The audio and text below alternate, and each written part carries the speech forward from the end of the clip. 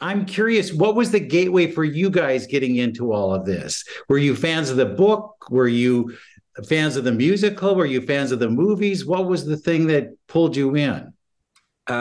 We were such fans of the book that we had gone chasing the property before it was available. We were a year or two early to this, and had been doing a fair amount of detective work trying to figure out how to get at the story. And it felt like what I think it's become apparent it is right now, which is a massive thing, a massive story that inhabits so many people's emotional space and childhood and in their hearts. That felt like it was ready to be put on screen again. And it was, I guess it was fate. It came back around a couple of years after we failed to chase it down, and was an incoming phone call. Are you interested? And the answer was yes. So how do you make sure that you don't make mistakes? What's the secret to that? By not worrying about making mistakes. I think you kind of, you have to just fall in love with it, and you have to fall in love with the story and understand why you're falling in love with it. And then you got to keep a good eye on Rick and Becky's faces, and to understand when there's stuff that's making them feel like this lives in the story that they love and that's so personal to them.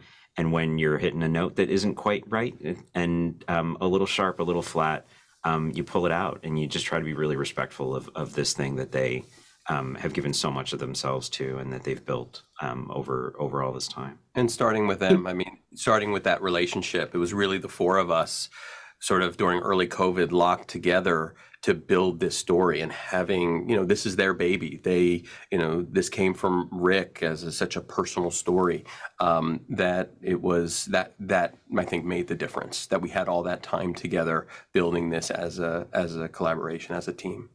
So do you do one book? Do you do all the books? How do you factor all of that in? I mean, will we see a series for each book, or what do we do? I think there's absolutely an ambition on our parts, and on Rick and Becky's parts, to continue. I think right now, 4 years into this process, and finally being in a place for people to see it, we're excited for people to see this one, and it's ready, it's time. So talk about the casting of the kids. What were you looking for from them? What did they need to show to let you know that they're the right ones for the parts? We spoke to some people who had done this before. And I think there was a part of me that hoped that there was a secret answer to that question. And it became clear quickly that there was not. And that you don't really know what it is until you see it.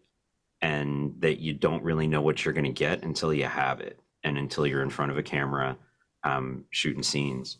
And so there's a lot of standing on a very high diving board involved, of understanding once you commit, you're hoping for the best. And we got so improbably lucky to get three kids that also not only understood what was being asked of them, but were able to do it under not particularly easy circumstances, and do it to a degree where pretty early in the process you forget they're kids. You just are watching actors do an amazing job with material that you would write for any adult actor who you had a tremendous amount of respect for. So, how many did you look at? Were there a lot? Oh, it was quite a few. It was a worldwide search. 1,000, right? Yeah. Quite a few. But I will say that, like, once those kids became the choice, it was fairly apparent very quickly. So it was they separated themselves from the pack in a pretty persuasive way. And you also need to make sure the chemistry is right too. Like that, it's not just about the individual sitting in that part, but it's also how did these three, because this, unlike, a lot of stuff that's been done before in this space, is like these three are pretty much in every scene for most of the season. Talk about the guest stars. How do you decide who you're bringing in and who they're going to play? You're a kid in a candy store. There's so many different, wildly different characters that you have licensed to do so many different things with. And you find out very quickly that a lot of people have kids who love these books and are dying to be a part of it.